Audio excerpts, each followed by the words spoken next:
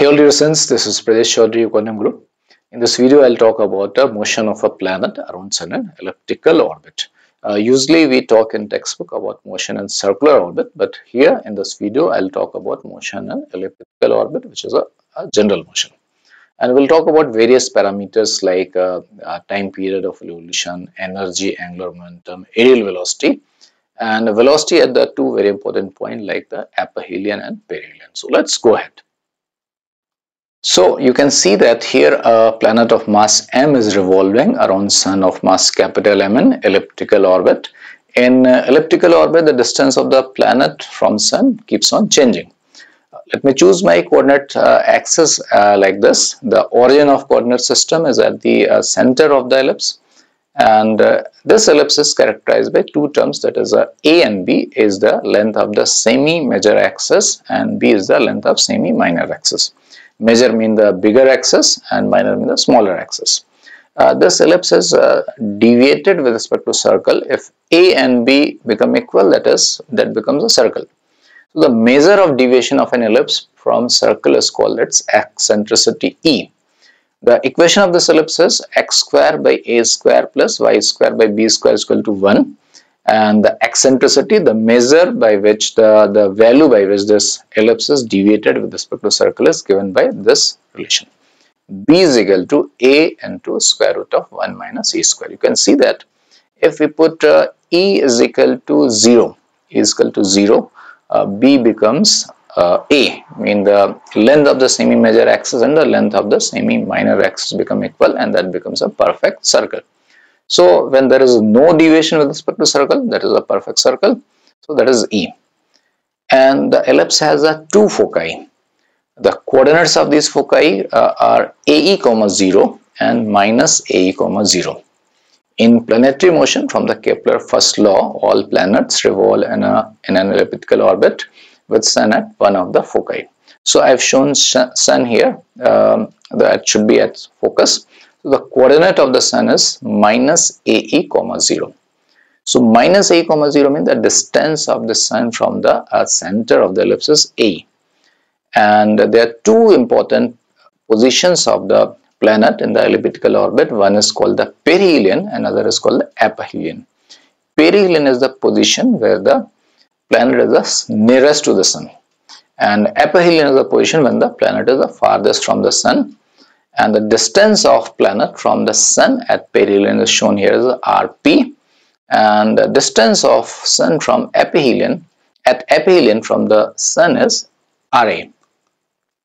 And you can see from the diagram this Rp is equal to A into 1 minus E, and Ra is equal to A into 1 plus E. And the good thing about positions of perihelion and aphelion that velocity vector at these points are perpendicular to the position vectors. These are the only two positions in the elliptical orbit where the velocity vector is perpendicular to the radius vector. At all other points, that is not perpendicular. So now let's go ahead and do some conservation laws. In planetary motion, there are two conservation laws that are followed. One thing is the conservation of mechanical energy. Because obviously this gravitational force is a conservative force, so mechanical energy conservation has to be applied. And gravitational force is also a central force. Central force means at every position of the trajectory, the force is always towards the Sun. So at every position, if I apply a torque of the force about the Sun, so R vector and F vector at 180 degree, so its torque would be 0. Torque is the rate of change of angular momentum. So if torque is 0, so angular momentum is conserved. So angular momentum of the particle revolving around Sun in elliptical orbit is conserved. So, and we know that the angular momentum of a particle about a point is mr cross v. R is the position vector, v is the velocity vector. So if angle between r and p is theta, so magnitude of angular momentum is mrv sine theta. So its angular momentum is conserved, so I can choose any 2 points to apply the conservation of angular momentum. The most suitable points for me are the aphelion and perihelion. Why? Because at these points, velocity vector and the position vector are perpendicular. So magnitude of mr cross v will become simply mrv. So here, as you can see in this diagram, at perihelion, let's assume that the velocity is Vp, and at aphelion, velocity is say Va. So conservation of angular momentum at perihelion and aphelion will give me m Vp/Rp is equal to m Va/Ra. So we can write Vp by Va is equal to Ra by Rp, and you can see that Ra is bigger. Ra is A into 1 plus E, and Rp is smaller, A into 1 minus E. So it means that Vp is greater and Va is smaller. So mean that when the planet is nearest to the sun, its speed is more, and when it is farthest from the sun, its speed is smaller. So that is one thing. We'll use that thing also later. And now conservation of mechanical energy. Again, I am choosing these 2 points P and A to apply the conservation of mechanical energy.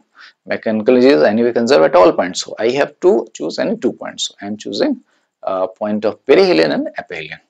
So writing mechanical energy at perihelion, that is a kinetic energy half m Vp square.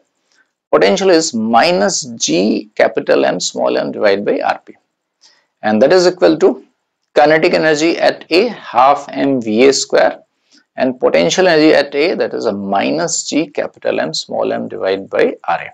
So let's take all the velocity term on this side and potential on this side. So arranging that, so I will get Vp square minus Va square is equal to 2Gm by Rp minus 2Gm by Rm. And from the written that is in box, I can use Va is equal to Rp by Ra into Vp. So using that, in place of Va, I am writing Vp into Rp by Ra whole square. So we'll get that thing, and just arranging that, I will get Vp square into 1 minus Rp square by Ra square. And on the right hand side, we have 2Gm bracket 1 by Rp minus 1 by Ra. And further, that will become Vp square into Va square minus Vp square by Va square. On RHS, we have 2Gm Ra minus Rp divided by Ra Rp. And you can see that from the LHS, Ra square minus Rp square will become Ra minus Rp into Ra plus Rp. And from both sides, Ra minus Rp will get cancelled.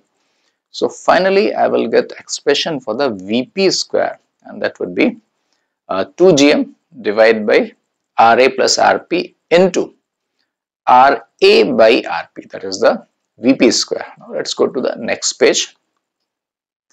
So we got Vp square is equal to 2Gm divided by Ra plus Rp into Ra by Rp.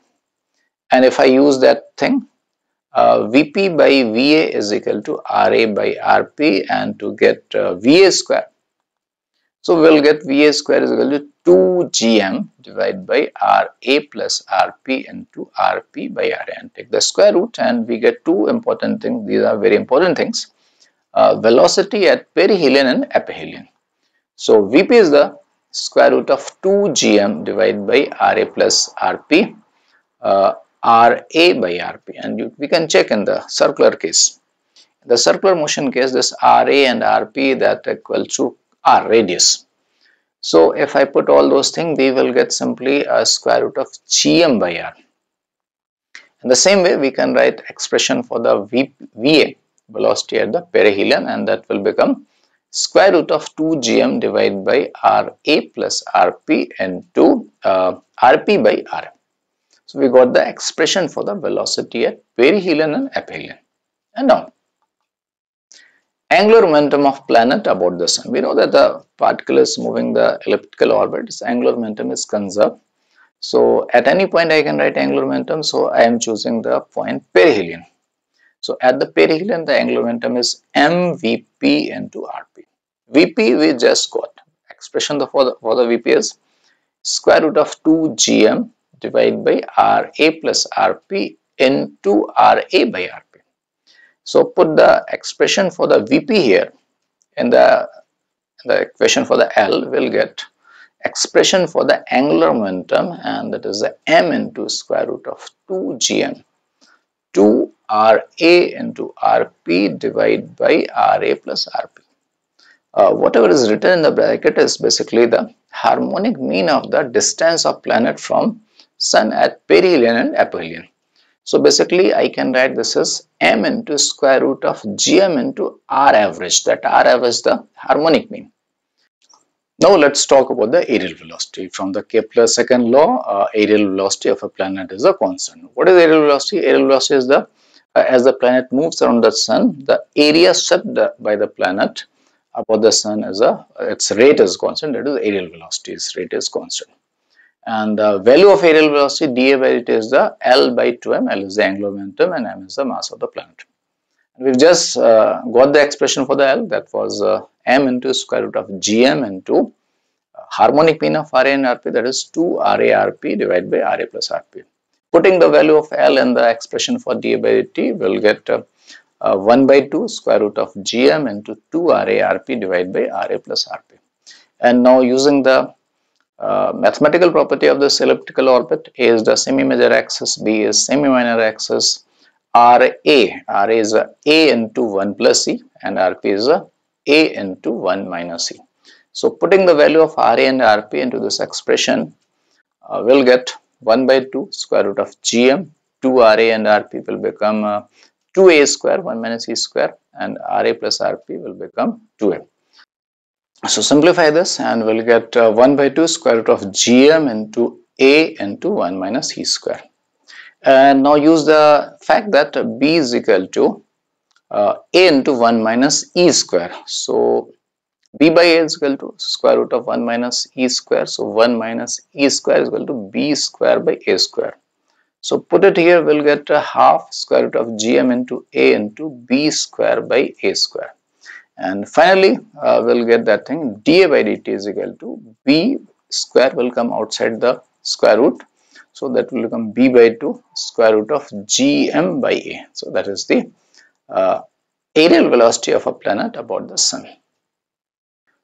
Now time period of revolution of a planet in the elliptical orbit. So we just got the expression for dA by dt and that is this. Because dA by dt is a constant, we know that if some rate is a constant, so its instantaneous rate is the average rate. So I can write dA by dt is equal to delta A by delta t. So as planets complete one full revolution, so suppose it has swept area delta A and that delta A will become the area of that ellipse, that is a pi AB, and in one full revolution time taken is t. So this dA by dt can be written as a pi AB divided by time period t, and put the value of dA by dt, that is a B by 2 square root of gm by A, and on the RHS pi AB by t, and just make it a square and arrange. So squaring and arranging will get the Kepler's third law, that is a t square is equal to 4 pi square divided by gm into A cube. So that is a t square is proportional to A cube, that is a Kepler's third law. And finally, total mechanical energy of a Sun planet system. So mechanical energy is conserved. I can just write mechanical energy at any position. So I am again choosing the position of perihelion. So mechanical energy at perihelion is EP is equal to half mp square. Kinetic energy and potential is minus gm small m rp. And put the value of Vp. Vp is equal to square root of 2 gm Ra plus Rp into Ra divided by Rp, putting it here. So that will become m by 2 g m Ra upon Rp, Ra plus Rp, and minus gmm by Rp. Rearranging, I will get this thing gmm Ra by Rp, Ra plus Rp minus gmm by Rp. So we can take a gmm by Rp common and arrange it and simplify to get, we can get minus g capital M small m upon Ra plus Rp, and Ra plus Rp is nothing but the twice of the semi-major axis, that is 2a. So we get finally expression for the mechanical energy as minus g capital M into small m divided by 2a. So we covered a lot of things in the elliptical orbit, like the velocity at the perihelion, aphelion, angular momentum of the planet, mechanical energy, and time period of revolution. Thank you.